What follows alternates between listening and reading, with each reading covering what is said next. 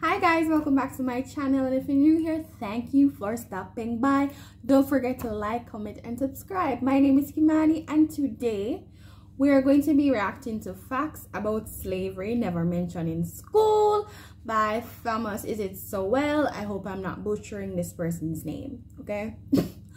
So we're going to watch it together. I'm going to react and then we discuss it. Let's go. Instrumental use of the history of slavery today also underlies the claim that slavery grew out of racism. For most of its long history, which includes most of the history of the human race, slavery was largely not the enslavement of racially different people, for the simple reason that only in recent centuries has either the technology or the wealth existed to go to another continent to get slaves and transport them en masse across an ocean. People were enslaved because they were vulnerable, not because of how they looked. The peoples of the Balkans were enslaved by fellow Europeans, as well as by the peoples of the Middle East, for at least 6 centuries before the first African was brought to the Western Hemisphere. I thought that this was already public information. I mean, I don't know how African Americans are taught slavery in America, but in Jamaica, when we were studying Caribbean history, I did Caribbean history in high school and I specialized in that, right? When we were taught about slavery, we weren't taught that, okay, black people were the first to be enslaved. We, in our Caribbean history books, one day I'm gonna bring the book, come and show you guys, but in our Caribbean history books, it mentioned that there are different races that were actually tried for slavery. I also recall that it mentioned that they tried white people. White people weren't strong enough and they could not endure the sun, and they tried other ethnicities and other races. However, they found that the black race was the most hardworking, the most suitable, and they could endure the stress, they could endure the labor, and they were strong enough to carry the load. Hence, they saw that enslaving black people was profitable. So I already knew this. Before the modern era, by and large, Europeans enslaved other Europeans. Asians enslaved other Asians, Africans enslaved other Africans, and the indigenous peoples of the Western Hemisphere enslaved other indigenous peoples of the Western Hemisphere. Slavery was not based on race, much less on theories about race. Yeah, I knew this. Before the transatlantic slave trade, there was already slavery, but the definition of slavery back then had a different connotation. Right? Persons became slave because of tribal warfare. And so, for example, if you had an African tribe in one vicinity and they conquered another African tribe, then those captives were their slaves. And the slavery that they endured, it was nothing harsh. And it was nothing to the extreme as how black people endured it. Nobody's hands got chopped off. No one's feet got chopped off. There was no butt breaking. There was no cutting off of black people's necks. There was no feeding them to alligators. There was none of that. Like, they captured other tribes. They took their wives and their children from the men. They allowed these people to work for them. They paid them in food. I don't recall seeing information about paying them in cash, but they actually paid them in food, and they just kept them in their household like a maid. That was the initial idea of slavery back then, before the transatlantic slave trade and before the sugar revolution that happened in the Caribbean. So, yeah. Relatively late in history did enslavement across racial lines occur on such a scale as to promote an ideology of racism that outlasted the institution of slavery itself. Wherever a separate people were enslaved, they were disdained or despised, whether they were different by country, religion, caste, race, or tribe.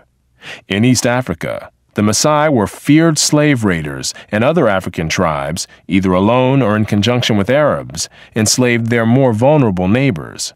As late as 1891, it was reported that Manyuema slavers had demoralized surrounding tribes, destroying crops, and famine reigned everywhere. Even in the early 20th century, Abyssinians were still raiding other Africans and carrying off slaves. It was 1922 before the British had gained sufficient control in Tanganyika to stamp out slavery there. Arabs were the leading slave raiders in East Africa, ranging over an area larger than all of Europe. The total number of slaves exported from East Africa during the 19th century has been estimated to be at least 2 million. And I'm glad that the video mentions that Arabs were the lead enslavers, because not only white people enslaved black people. Like you had white Hispanic, which would be the Spaniards. You had white British, you had white French, white Portugal, yes. But you also had Arab nations enslaving Africans. So I'm glad he mentioned this. The form in which the story of slavery has reached most people today has been along the lines of the best-selling book and widely watched television miniseries Roots by Alex Haley. Challenged on the historical accuracy of Roots, Haley said, "I tried to give my people a myth to live by." This instrumental use of history, or purported history, is open to the same objections as other instrumental myth-making. I also find it funny that most people learned slavery through a movie. I think I watched Roots once, but I don't remember it. I was like really small, and all I remember was My Name is Toby. I hope that's from the right movie. I hope that's from Roots. But for real though, like in Jamaica, it's totally different. We learn our history. We learn our history, and there is no hiding or concealing or misconception to my knowledge, right? Like we understand that we understand the slave trade, we understand why it happened, we understand that slavery didn't begin in Africa, we understand that there was a history before Africa, Africans enslavement, we understand all of these things, and it's taught in school. So like the more I understand African American history, it's like only a portion of information is actually discussed in the school system. That's what I'm understanding as it relates to America. It's really sad, because in my mind I'm thinking that you guys don't really understand your history or know your history well enough. It's almost as if they're trying to hide it. That's what I'm interpreting. Despite the impression created by Roots, during the era of the massive slave trade from West Africa, a white man was more likely to catch malaria in Africa than to catch slaves himself. The average life expectancy of a white man in the interior of sub-Saharan Africa at that time was less than 1 year. By and large, men from Europe or the Western Hemisphere came to the coasts of Africa, bought their slaves, and left as soon as possible. Even so, the death rates among the white crews of the ships carrying slaves to the Western Hemisphere were as high as the death rates among the slaves themselves. That's true. Back then, they didn't have like vaccines. So, in specific regions of the world, such as Africa or Jamaica and the Caribbean, there's a lot of dengue, yellow fever, malaria, because we have a lot of mosquitoes, right? Because we're surrounded by water. And so when the Europeans came to Africa, they weren't used to malaria. They didn't have the, what do you want to say, antibiotic. I'm not a scientist, so I don't know the proper terminologies, but they didn't have the proper defense mechanisms in their body to fight off such infections and diseases. So majority of the enslavers, they didn't really survive.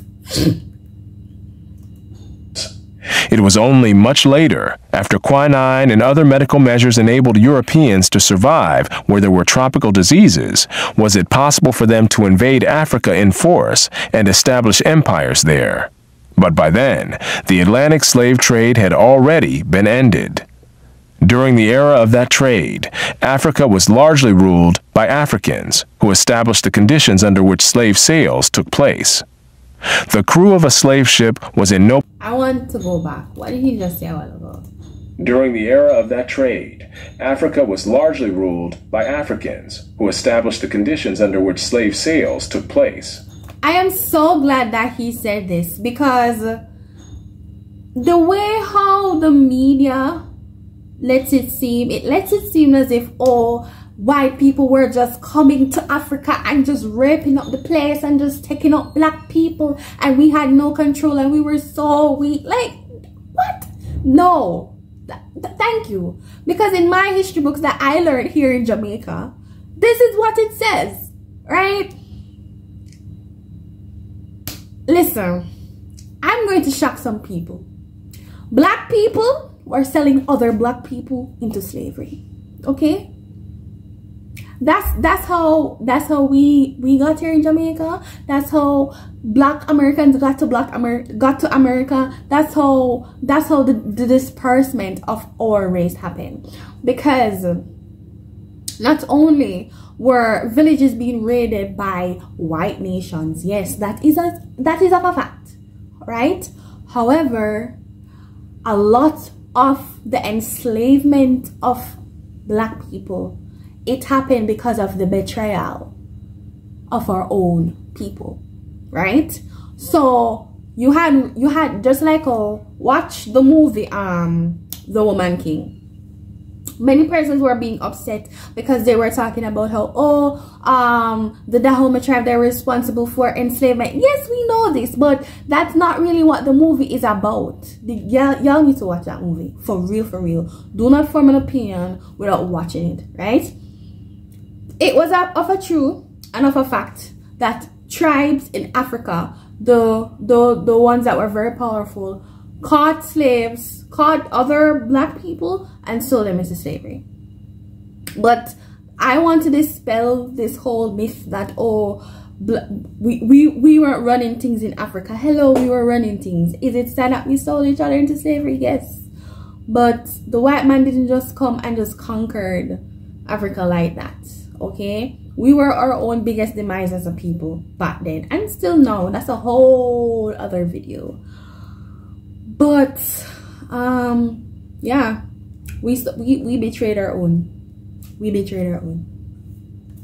Position to defy African rulers and their armies by going out across the land and capturing people willy-nilly. The stronger African peoples captured and enslaved the weaker peoples. The same pattern found over the centuries in Europe, Asia, the Western Hemisphere, and Polynesia. In Nyasaland, the Ngoni and Yao swaggered over and terrorized other tribes. In Uganda, the Baganda made life miserable for their neighbors. And the Nyoro and Hima of Anko enslaved Toro women and children. The Tutsi dominated the Hutu in Rwanda. The Maasai lorded it over the Kikuyu and Kamba. And the latter, in turn, held the Indorobo in a kind of serfdom.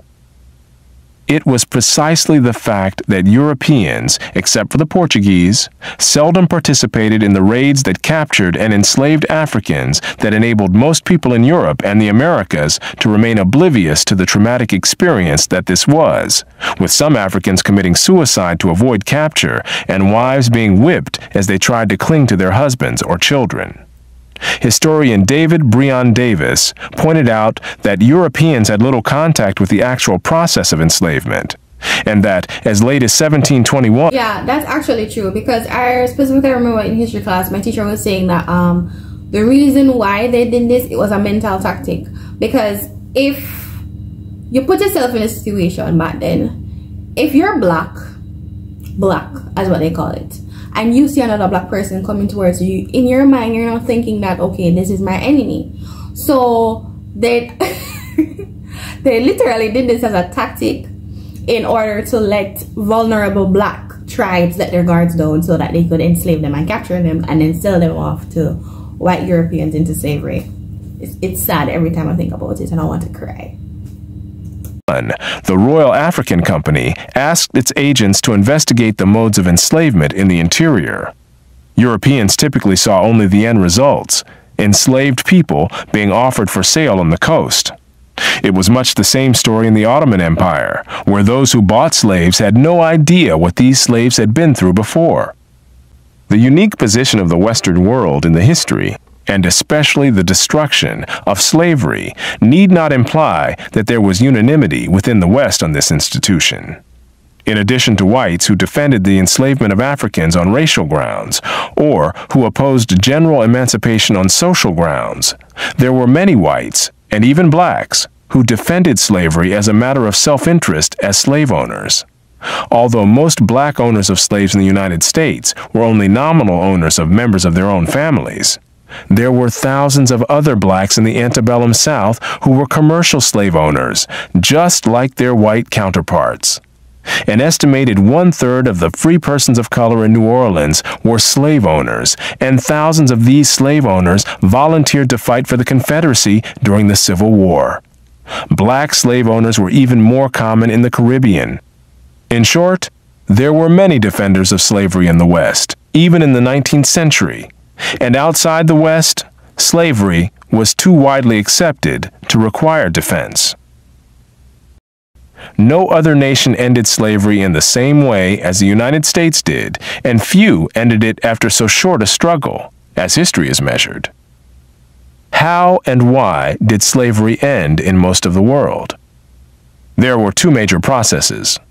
Over the centuries, as more and more territories around the world consolidated into nation-states with their own armies and navies, raiding those territories to capture and enslave the people who lived within them became more hazardous in itself, and also risked military retaliation against the countries from which the raiders came.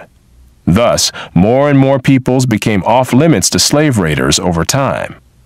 Put differently, the areas which remained subject to slave raiding over the centuries were primarily those where the people lived in smaller or weaker societies.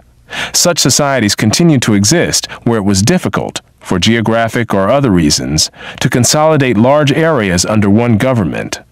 This was true of the Balkans, the backwaters of Asia, and much of sub-Saharan Africa.